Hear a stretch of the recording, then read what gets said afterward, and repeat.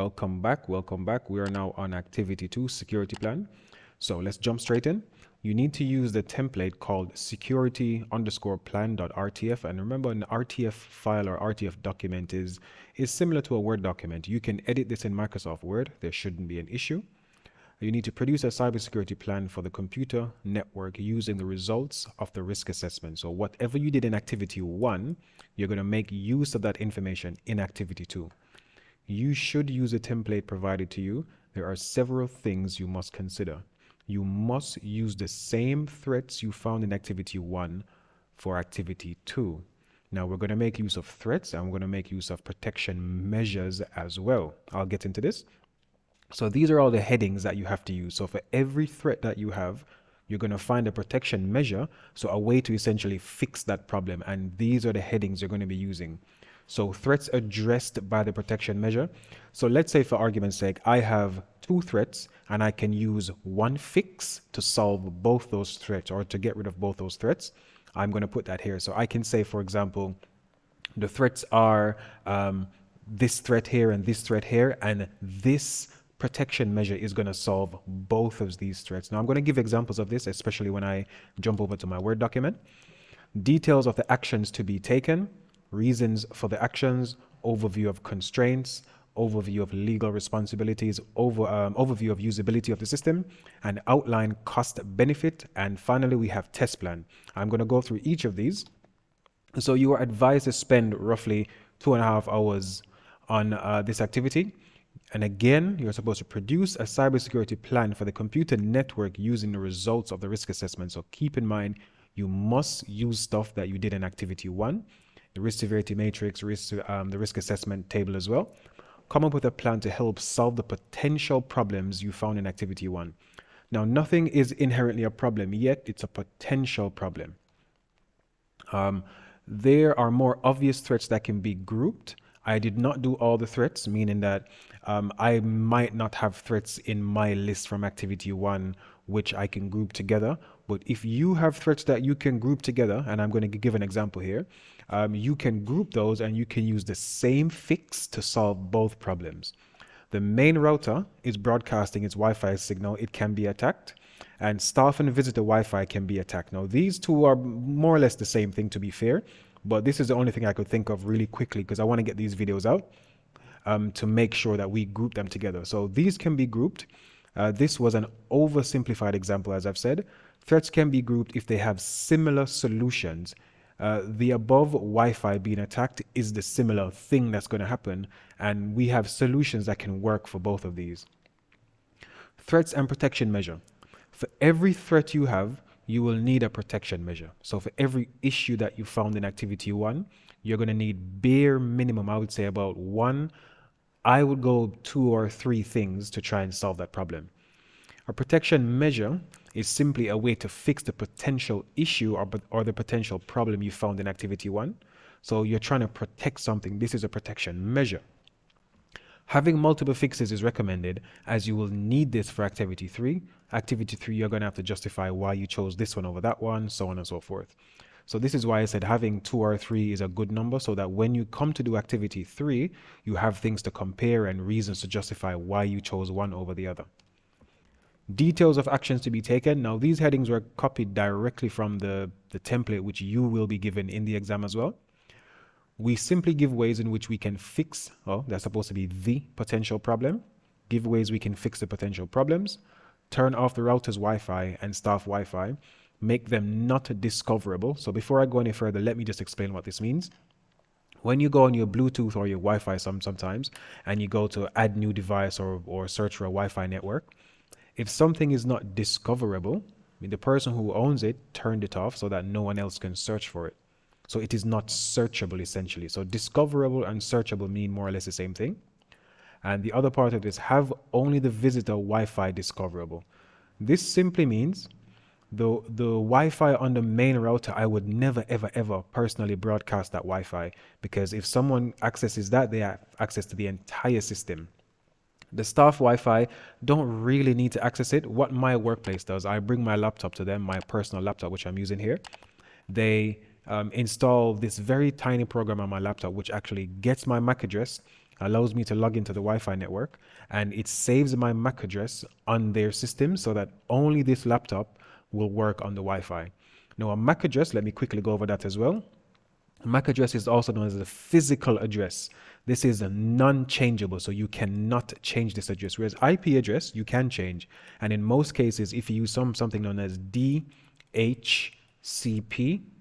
right, that will change it every single time you jump onto the Wi-Fi. So it depends on who comes home first. So let's say you're in a house, 4 people, mom, dad, 2 kids. If dad comes home first, he'll probably get, let's just use simple numbers for now, 01. That's his IP address, right? It's probably going to be 192.168.25.01, whatever the case is. Mom comes home, she's going to be 02. Son comes home, he's the 03. Daughter comes home, she's 04. So that's what dynamic host means. So it changes as and when it needs to. So here I said, have Wi-Fi access to staff and router limited to MAC addresses. So only physical addresses that are known to the system can access the system. So every single internet capable device in the world has a MAC address, a physical address that tells you that this device is made by this company, this is the name of it, this is the whatever, right? It tells you everything you need to know about this device, internet capabilities.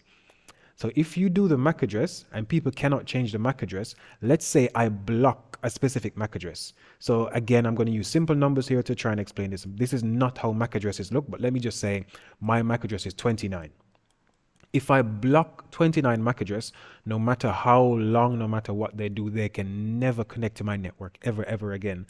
Because as soon as they try to connect, what I will do, I will look at the MAC address and I will say, what's your MAC address number? And if your MAC address number is something that's in my database has been blocked, you won't be able to connect. That's a bit long-winded, but my apologies. Reasons for the actions. Give details on why this action is necessary. Why turn off the Wi-Fi on the main router? I've explained that. Why only make the Wi-Fi, the visitor Wi-Fi discoverable? Because you don't want the staff Wi-Fi being broadcasted. Because let's just say you're a company, you probably have 100 staff. It's easy enough to add 100 MAC addresses versus you have thousands of customers every day. You don't want visitors to be getting MAC addresses. Just give them visitor Wi-Fi. It's a lot easier for them. We only allow connection via MAC addresses. This is a non-changeable address. This is fixed. There's no way to change it. So because there's no way to change it, this is a unique identifier, which we can always use to identify this device. Maybe not the person, because some people share laptops, but it's just the easiest way to do it. Next, we have overview of constraints. So a constraint is simply the limitations or restrictions we must work with. And I've given a Google search link here. So when I do share this PowerPoint, you guys will be able to see this as well. I will have a full PowerPoint at some point being shared, so stay tuned for that, I guess. Speak on the technical constraints and then speak on the financial constraints. So don't join them. Maybe just speak about, I don't know, 2 or 3 technical first and 2 or 3 financial. And again, the constraints, we must work with constraints. So as an engineer, if you think about it, or as an IT person, as a designer, I want to make the new Samsung Galaxy S29, right? Samsung is not going to give me an unlimited budget and unlimited time. They're going to say, Mr. King Boss, we're going to give you, I don't know, £1 million, right? Let's just say £1 million. And we're going to give you 1 year to make the new phone, to design it, to make it, to program it, everything. And I'm going to say, okay, so my constraints in this instance would be the money and it would be the time as well. So time and money are 2 of the biggest constraints that people typically have. So that's what a constraint is. It's simply a limitation or restriction which you must work with. Here we have overview of constraints. Again, we have technical and we have financial. I believe this is given to you on the template, but when I get to the template, I'll show you guys this anyway. So technical, the thing you want to do, is it technically possible with current technology? I want to turn off the Wi-Fi so it's not discoverable. That's 100% possible. I want to make only the visitor Wi-Fi discoverable, 100% possible. I want to turn off the Wi-Fi on the main router so it's not searchable, so it's not discoverable, 100% possible. So whatever you're trying to do, is there technology present that makes it possible? If I said, you know what, I have a VW Golf, I want to make it fly, they're going to be like, oh, well, there's probably not technology to make that happen now. So that was a bit of a weird one, but hopefully that made sense. If it's possible to do with the technology that we have now. Next one for technical, the thing you want to do, if it is technically possible, so if it is physically possible, if it is feasible to do, are there people in or outside of the company that can be hired to do it? I don't know how to program Android that well. So maybe as a company, I would have to hire someone from outside to come in and do it, or just have someone in my company do it. So I simply need to find someone to do it. Is that going to be an issue? More or less, no, I would say. And for financial, how much money and time will it take to get this done? Because money is time, time is money, so on and so forth. That's what I would do for financial. Simply give a few sentences describing the technical nature of this and the financial nature of this in terms of constraints. And again, a constraint is simply a limitation. Overview of legal responsibilities. Now, when it comes to anything legal, I always go to these 4 acts. These are the only 4 I can really remember, to be fair. And they are Copyright, Design and Patents Act, Data Protection Act, Health and Safety Act, and Computer Misuse Act. The main one when dealing with computer systems is probably going to be the 1, 2, and number 4. Number 3 can come into it, but it's not as heavy as the others. No, 100%. If I need to unplug a server and move it to another room, that's a health and safety hazard as well, because there's a lot of power going through it. Number 1, these things are very, very, very heavy. So health and safety can come into it, but it's more going to be 1, 2, and number 4. So if you don't know what these are, please go back and look at these. Please, please, please go back. Number 4 and number 3, and number 4 and number 2 are kind of tied together, but they are separate acts. So you do need to know the basic premise of each one. So please go ahead and research that. Will the fix you want to implement or do? So implement simply means to do. Will the fix you want to implement or do have any of the acts to consider? If so, which one? And then explain why. Why do you think it is important that we consider this act? Now, companies have to follow legal obligations. They have to make sure our data is secure. That's the Data Protection Act. They have to make sure that they don't copy from others. That's the Copyright and Designs Act. So my very small YouTube channel, I cannot just go over to Linus Tech Tips or to Unbox Therapy, or I think this guy's name is Mr. Beast or something. I can't just go to their channel, take videos that they've made, chop it up and use it as my own. The Computer Misuse Act, I have to make sure that people within my company are not misusing the computer systems in any way to try and, again, steal data. So back to Data Protection Act, I have to make sure that there are health and safety procedures in place to make sure that the people doing work in my company for me don't have any hazards. The chair I'm sitting on right now at my workplace, it's very uncomfortable. It doesn't support my back. I don't have an armrest. So we need to think about all of these acts. An overview of usability of the system. Usability simply, normally means how easy it is to use the system. If something is usable, how easy it is to use it, pick it up, learn it very, very quickly. Windows, Linux, macOS, typically easy to use because they all have the same close button, they all have the same minimize button, maximize button, they all have icons. So there's this thing called WIMP, W-I-M-P,